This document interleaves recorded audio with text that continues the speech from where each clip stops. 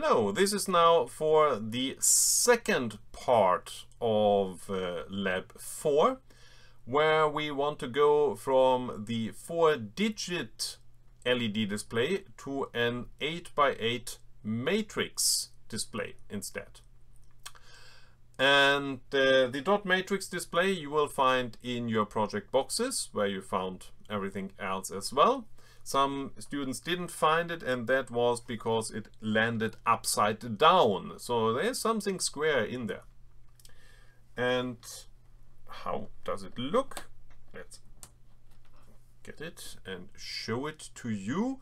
This is actually the display which we'll be connecting. Like the other display, it has a number down here. And on this side it doesn't have anything, and like the other display it has 16 pins on the lower side. But these are of course in a complete different order than they were for the other display. So some students now started to rip everything off our board which we had connected there from the first part. But this is not necessary, because we will use a quite similar connection.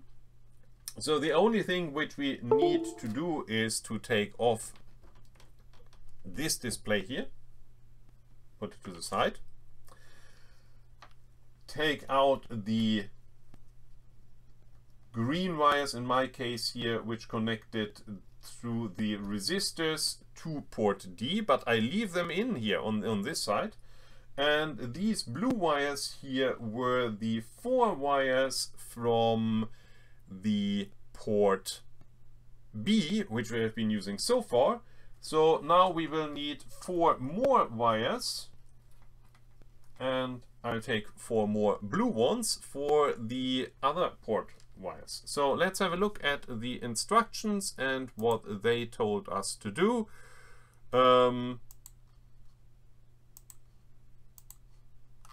So we can first have a look at the suggested construction here. So we have our matrix display where we had the other display before, and you see here we have white wires and blue wires. I will have green wires and blue wires now. But yes, we want to know what we should connect to what, and there we have this graph or figure in the instructions, which shows our LED matrix with its internal connection, and then the pin numbering from 1 to 8 on one side and 9 to 16 on the other side, and then to which pin of the microcontroller these wires should go. So if we start with the upper half here, we see that we want PB3 to go to the first pin on the upper row, then PB2 to the second, PB1, PB0, and then comes PD3 through its resistor PD2, PD1, PD0. Okay, let's try that. These are the wires which we already have connected. So this one here is PB0, PB1, PB2 and PB3. This one is our display, which I will put in here, let's say. And PB3 is supposed to go to the first pin on the chip, which is actually directly on top of the first column of the LEDs, because there's actually one column per pin, and it actually matches. The next one, the PB2, goes to the next pin, and then comes PB1, and then comes PB0. So these were the 4 first wires on this side. Now comes PB3, PB2, PB1, and PB0, and these come from the resistors. So we have a look. And we started with PB0 from the left of our resistors. So the leftmost resistor was connected to PD0. So this one here is PD0, which goes to the rightmost pin on the LED matrix, then comes the next, then comes the next, and then comes the next. Like this. So 1/2 of the connections is done. And now let's have a look how it's supposed to be at the lower half of the display. And there we have PD7 to PD4 before we come to our new wires, which are connected to PB7, PB6, PB4, and PB5 and PB4. So PD7 would be the leftmost wire from our resistors, and that goes into the first pin on the lower side of our display here. Then comes the next one, and the next one, and the next one, and we are 3/4 done with the wiring of the second project. So now we have to take these additional 4 wires and connect them appropriately. So I put this one in here. I put it into this pin on the display, and that would then be PB7. So let's have a look where PB7 is found. We scroll back through the instructions, and PB7 is here on pin 10. So it's between the ground pin and the D5 pin, which is already used on our microcontroller. So if we look, we can see that we actually have 2 unused pins here in the middle, and this one would be the right one of these 2 unused pins. And the next one here would be the left one of this pair. And now I'm actually seeing that I might run into trouble with the length of these cables. So this cable here is a little bit longer. I will swap this cable for this shorter blue cable.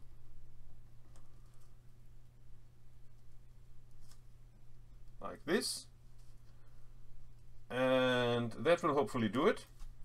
Because the next one here now is supposed to be going to PB5, which is up here. So next to the AVCC pin, it's actually our SCK pin. So this pin is already used, but we can use it twice. We actually have used PB3, which is also connected to MOSI already for a second purpose. So we take it from here all the way over here. And then we have one empty spot left on this side, which goes to the last pin on this side, and this cable was long enough, so probably it would have been, the other one would have been long enough as well. And that was the wiring of this project. So let's connect our programmer again to the USB, and we see a steady but weird display here. It could look like some kind of alien language, or I don't know what, but what it is actually the individual bits of our binary numbers here. So if we compare this to our font from before, our 7-segment font, and this code is still running in the microcontroller, then we can see that we are outputting a 0B 00111111 on the first row. We are outputting 0B 1 2 3 4 5 zeros, 1 2 3 4 5 zeros, 2 ones and a 0. We are outputting 0B 01 01011 0 1 1, and in the last row we are outputting 0B 0100 0100, and then 4 ones. We could calculate what these are in hexadecimal by actually looking at the two 4-bit halves of it. So this would be 3F, this would be 06, this would be 5, and then we have 8 plus 3, which is 11, which is B in hexadecimal, and we have 4F in the lowest row here. And if we look at the 4F from the lowest row here, then actually this is exactly what we have done in the first part, where we actually looked at what 4F meant for our display, and this was in number 3 on our 7-segment display. But now it is just ones and zeros. So we want now to actually show something more interesting or different on our display here. And for that, actually in the instructions, on the last page of the instructions, you will see how I developed the necessary data for a font showing the first the characters which we need to count in hexadecimal. So we have the 0 to 9 here, and then we have A, B, C, D, E, F. That's all what we need for counting in hexadecimal. And here you can actually see how these individual bits are calculated then into a hex number, which is much shorter to write than a binary number, and it's much less likely that you miscalculate the zeros and ones when you just write them as hexadecimal numbers. Here it is in the lab instructions. We have the same thing here as well on Studium. We can right click and copy it, and we go to our code. In our code we have still from before the previously defined font here. I will overwrite it with this new font for the dot matrix display. It's a double indexed array. We have 16 characters, and each character is made up by 8 bytes describing the 8 rows of the display. And we still don't use a frame buffer for now, and we will keep this current digit. I will rename it to current row to make it a bit more clear what it does. So now it will actually tell us which row is supposed to be displayed.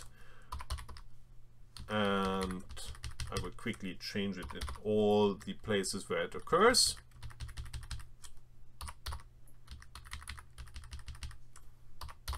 But now we have 8 rows and not only 4 digits. So we want to keep the index here, our global variable, between 0 and 7. And we can do this by actually dividing and taking the remainder, dividing by 8. Then we also have to decide on one character to show, because it has 2 indices, and I'll pick the number 7 here, like this. And what else do we have to do? We have to make the additional 4 pins which we are now connected on port B output pins by replacing these 4 zeros with 4 ones. And I want to start with a lower repetition frequency of the display by actually choosing this setting for our clock prescaler. If we go back to the instructions and to the table describing our microcontroller's timer, then we see that 101 is the highest prescaler, the divide by 1024 prescaler. So we're now taking 1 megahertz of clock frequency divided by 1024, which is 977, or almost 1 kilohertz. And with this frequency, we are now counting from 0 to 255. So it takes us 1/4 of a second roughly to do so. So every 2 seconds we will be able to go through all the 8 rows of the display now, which is quite slow, but it gives us a look of what happens.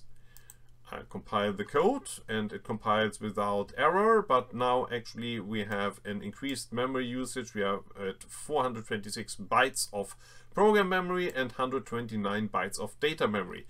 This comes from the fact that our array here of constant values is stored first, of course, in the code memory because it has to be present all the time. But then it is, since it's a variable, a global variable, it's at runtime copied into the data memory. So we are taking up quite a bit of our data memory, 6.3% of our data memory. And the majority of this, actually 128 of 129 bytes, is this 16 by 8 array of binary of 8-bit numbers here. But it compiled correctly, and so I will flash it over into our microcontroller. But for that I will actually give you the view of the microcontroller and its display here, and I press OK now, and here we see actually what could be a number 7. We see how it goes from row to row and displays whatever is in the font for the corresponding row. We can compare this again with the design of the letter 7, which is here. So if you keep this in mind now and compare it to how this looks, it looks like a number 7.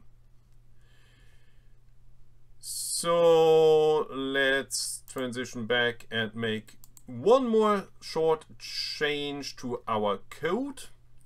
I will include another global variable here. I will call it uint 8 type character. And I will start with a 0 in this variable. I will put the character variable here as well. Actually, I should, since I'm using it in an interrupt service routine, I will make it volatile. And then in the main loop here, I will actually almost character plus. I will increment it by 1, and then I need to keep it in the range of 0 to 15, and I can do so by actually using the modulo operator again with the constant value of 16. And so this will actually now, yeah, it would very quickly go through the font much more quickly than we could see anything on the display. So therefore I will add a delay as well. Give me a delay of 500 milliseconds here. What else do I have to do? Well, I have to speed up the display again by increasing the number of interrupts per second. We go back to the divide by 8 prescaler which we used before. Compile the code, it succeeded. Go back here, I transition you over here, I press the program button, and now we see that our thing can count hexadecimal. So there seems to be a bug in the font. If we look at the 1, it looks a bit weird, and it doesn't look as it's supposed to be looking according to the last page of the instructions. So here we actually have a 1 like this, and here we have the hex value 0x04 14040404. And if we look at our code, that's exactly what's written here as well. But I made a mistake here. already, because this turned on LED up here is not 0x04, it's 0x08. Because this one here, these LEDs here, this bit position is the 1, 2, 4, 8 position. So it should be 0x08, 18, 08, 08, 08, 08, 08. Is this one here correct? We have a 1 and we have 8 plus 4, which is 12, which is hexadecimal C. That's correct. So the 4s have to be 8ths in order to be correct. Let's change this, correct this.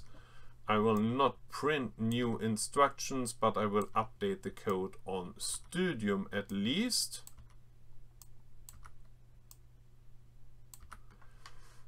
So recompile our code.